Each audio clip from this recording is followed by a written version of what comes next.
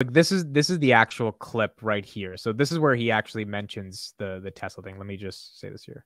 In the business of delivering, you could ask him, will you stop using Palantir because because Karp is going to support Ukraine? I will use the. Okay, so that's it. That was the sentence I think everyone is thinking of a lot. I personally think he's using it as a hypothetical, as a metaphor. He's not actually saying Elon's using Palantir. But what were your guys' thoughts on that? I mean, my interpretation is I believe somehow they use it because in the same way, Karp recognizing, okay, Elon Musk is a great entrepreneur. We deal with what he does because what he does is the best. I think that is extended on the other way around from Musk's perspective. We may not agree 100% on certain things, but we recognize you are the top. So that sounds very reasonable to me. So I would say I'm not certain the probability of actually that to be true increased, but be that or not, does it really change for us? Yeah, probably not. And I mean, when I heard this the first time, I also thought he's definitely using it as a hypothetical. He's not actually saying Elon. He's trying to make the whole free speech case. Matt, any thoughts on what he said on that? Yeah, I thought it was a hypothetical as well, but I'm also very certain that, Peter and Elon have had a very extensive relationship. Palantir was started just a few months after they sold PayPal together. And so I wouldn't be surprised if, Tesla or any other Elon Musk company wasn't utilizing Palantir. But, a lot of times these partnerships get kept in the dark for quite some time. But I think he was more so using it as a acknowledgement that, Alex and Elon are both very intelligent folks and come from the entrepreneur sort of mindset. And so I think with that, they respect each other and they respect each other's kind of expertise in areas of expertise. And I think that that's what he's referring to. I think the problem that Palantir runs into is they enter organizations that think of using Palantir software as a typical conventional piece of software. And in reality, Palantir is there to help change the way that you do things. And I think that's very scary for most organizations.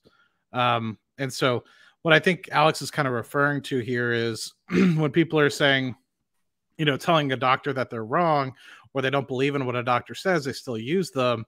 I think that might particularly be based off of, what people do now, which is they might try to align a Google with the left party or a Facebook or Zuckerberg with the Democrats. And so they might say, don't not use that. And then same thing with what they might be doing with Palantir with respect to the supporting the Ukraine war and being like, well, I don't really support any war. So why would I get involved whatsoever with this sort of company? But I think, hey, Mr. Sachin, how are you, man? Good to see you. It's been a while. The thing that I would think that, what he's trying to refer to is a lot of companies will say, we don't need your help. We know what we're doing. But it's like, well, if that's the case, why'd you call us up in the damn first place, right? You're obviously recognizing some sort of inefficiencies or ability to, put yourself in the right direction and digitalize your organization. But then you're sitting here being like, we think we know better, when you've been struggling to make products and get replaced, legacy products get replaced that took you 5 years to make and they get replaced in 3 weeks. Like that sort of shit is what Palantir has to deal with, is these egotistical people that don't respect that these guys aren't coming from hey, we know more about oil and gas, or hey, we know more about flying planes than you. They're here to say, we know how to organize data. We know how to help bring data in and give you the right opportunities to make the right decisions on your own and build software specifically for what your expertise is. Let us help you. And that's a different way to sell software than any other place that I've sort of seen, in 10 years of working in industry. And so anyway, long tangent to say, I'm pretty certain that Elon's using some of the products, but I don't think that that's what he was referring to, meaning Alex referring to specifically in that clip. Okay, Sachin, thank you for joining with the Big Daddy glasses as always. What was your take on Karp doing this kind of? Will you tell Elon to stop using Palantir if he disagrees with me? Do you think that was kind of a Freudian slip? Do you think there's actually some relationship there, or do you think just pure hypothetical, nothing too serious? So I don't think that was hypothetical because that example he made was very direct. You don't make that kind of direct example because it can be implied in sort of relationship and SEC can sue you. And the kind of scrutiny that Elon and both Alex gets all the time, I don't think that was just a hypothetical reference. It was a clear reference. Okay. So Wait, why would the SEC sue? What's the reasoning for that? See, SEC will SEC will not sue you. Somebody will complain to SEC that by saying that you implied you have a strategic relationship which doesn't exist, and then SEC does it, and it has happened a lot of time. And the kind of yardstick that these companies go through, okay, it's and it was very clear reference. And more important than that, I mean, if you see the body language of these two people who were sitting together, and they were very comfortable, the way they were talking, I cannot say it's just a pure coincidence that they decided to keep these two people sit together. They must have asked some preference. Let's hear it one more time. Let's do it one more time, and then Sachin, I'll let you continue just to get a little bit more context. Here, 30 seconds here. Best surgeon, you still go to them. And I know Elon. I like him. I think he's a super important entrepreneur. We don't have to agree on everything. His products work. I am in the business of delivering. You could ask him, will you stop using Palantir because Karp is going to support Ukraine? I will use.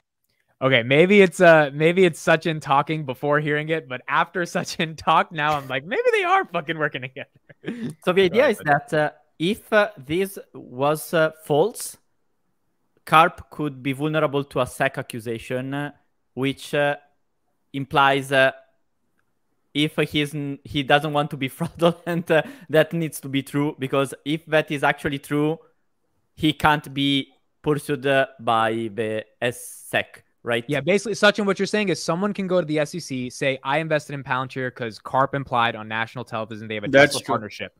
And guys, you need to remember, I was on the part of the side where I was writing these kind of statements for people to speak in press at times. So, like when you are declaring about a new partnership, what it will imply, what it will not imply, how SEC. So I have done that a couple of times. So have some awareness.